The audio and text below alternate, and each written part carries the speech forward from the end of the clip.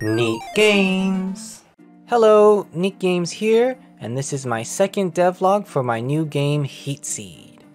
Its concept so far is a farming RPG, plus Steam technology, plus nature magic. I'm inspired by games like Stardew Valley, top-down dungeon crawlers, and roguelikes. I want to have random dungeon exploration, and cool boss fights and dungeon puzzles like in top-down Zelda games, plus simple RPG farming elements. I think compared to Stardew, my farming will be a little bit more simplified. I'm finding it's really hard to code that stuff. And this will be my second Steam game. If you didn't know, my first Steam game was Super Neat Cat.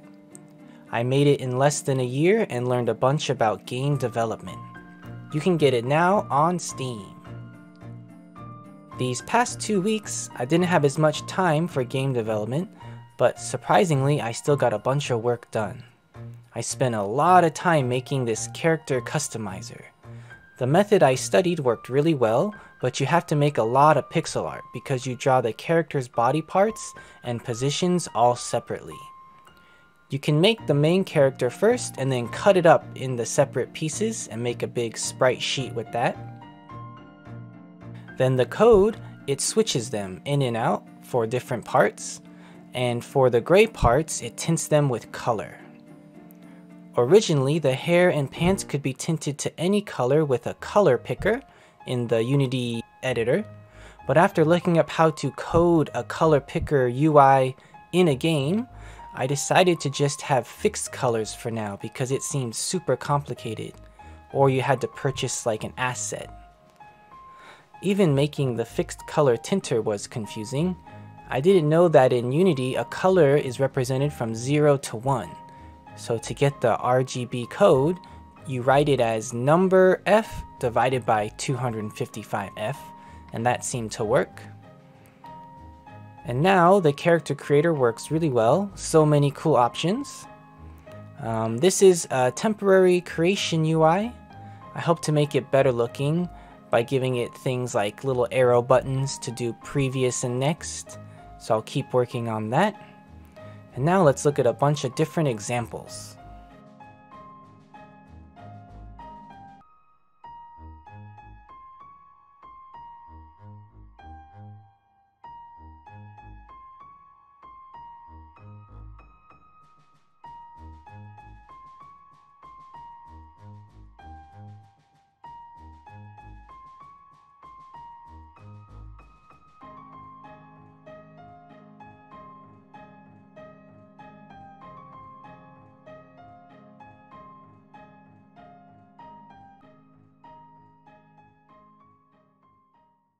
The next big thing I learned how to do was making NPCs that move between the different scenes and have completely adjustable schedules.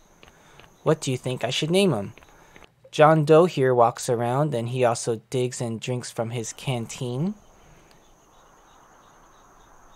Jane Doe can only walk, but I hope to have some other cool idle animations for her. So now the scene feels pretty lively with these two walking around throughout the days. Also, I made the night transition better. It's not just from night to day. It took me a while to get it to work. First I tried to do it with a fading code and failed. Then I tried animation triggers and failed. Finally I got the best result with animation bool triggers. I hope to have cool lighting effects at night eventually. Probably by using sprite masks, or perhaps finally learning Unity 2D lights. Next, you might have noticed there are some simple sounds now. I got them all from freesound.org. I also learned that many game devs like to compress sounds and music into OGG file format. It makes the files super small but still sounds good. What file format do you usually use for your games? Oh, also, I made the chorice crop. I liked that name the best. Thanks for all the suggestions on my YouTube post. Also, I made it so when you pick the chorice, the plant isn't destroyed and continues to grow new chorice crops. Not sure what crop I'll do next, but let me know if you have any other cool crop ideas. My ideas are they should be a combo. Like someone had a cool one. It was cabbage and cauliflower, and they called it like collie badge. I might do that one. It sounds really cool, collie badge. But yeah, let me know if you have any other cool crop combo ideas.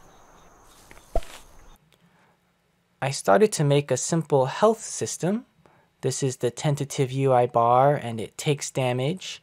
And if the health reaches 0, there's a death screen. Lastly, I made a player dash and an attack projectile. I struggled for 5 hours on the dash alone. It was really hard to make it work with this 4-way animation style.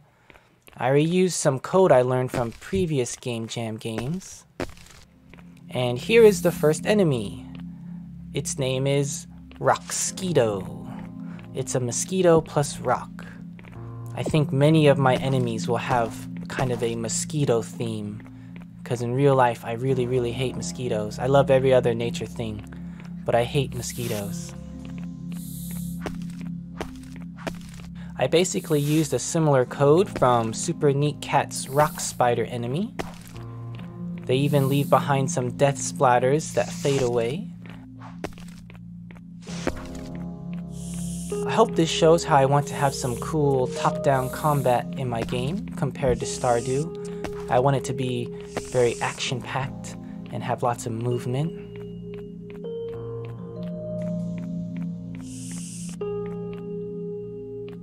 So what do you think about the progress so far? Please join the Discord and brainstorm with me. Plus there are a bunch of super neat game devs there to chit-chat with and brainstorm your ideas with. If you'd like to support me, please consider purchasing Super Neat Cat for you or a friend if you feel like playing a simple, original Nintendo-like platforming game. Thanks for watching, and it would be super neat if you would subscribe and hit that like button. Okay, I'll see you in the next one. Bye bye. Neat games.